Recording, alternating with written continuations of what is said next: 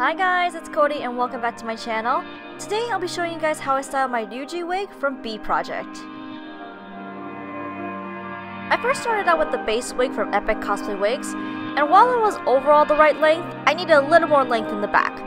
So I pulled out some wefts in the same color.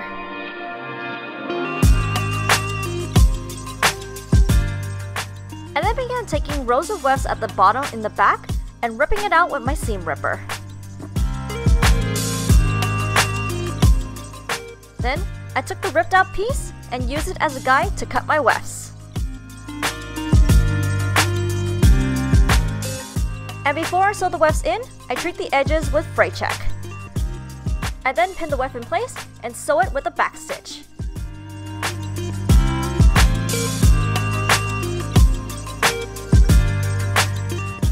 As you can see, the end results made the back look much longer, perhaps a little bit too long. I'm gonna put a clip in that and we'll come back to it later. In the meantime, let's tackle the bangs. I pinned this section out of the way, and then I attempted to do the same thing and pick it out with my seam ripper, but I failed miserably. And in the end, I decided to just snip the section off, which I am going to regret later down the line. In the meantime, let's focus on the wefts. I'm grabbing these pink wefts, also from Epic Cosplay, and then sewing a few rows of it into where I snipped off.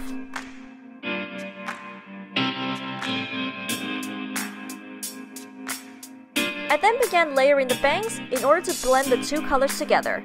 I first started by cutting the purple section and then the pink section. It was at this point that I realized my horrible mistake. It turns out that all of this cutting the wefts and then layering more wefts made the bangs unnaturally thick. And I had to use quite a bit of hairspray to flatten it out. Yeah, 0 out of 10, would not recommend. And it wasn't until I tackled the side bangs that I realized that Epic Cosplay wefts are actually quite thick, and that I really didn't need to cut all those wefts out from earlier. So yeah, lesson learned, if you ever use Epic Cosplay wefts, they're quite thick. You don't need to use a lot. So with that out of the way, I'm gonna go ahead and tackle the rest of the wig. I first began by cutting the back to the length that I wanted, straighten out all the flyaways, and then layer the back to make it a little bit shorter. And to give Ryuuji's signature rat tail flip, I first began by heating it up with my iron, and then using a Pringles can to curl it up.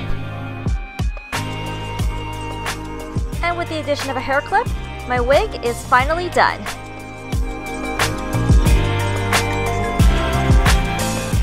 I hope you guys enjoyed this video and you learned something. If you did, please feel free to give this video a thumbs up. If you have any more questions or comments, please feel free to tell me in the comments below. Please subscribe to this channel if you want to see more cosplay content from me, or if you want to see me dance, please feel free to check out my dance channel. I'll see you guys in my next video. Bye bye!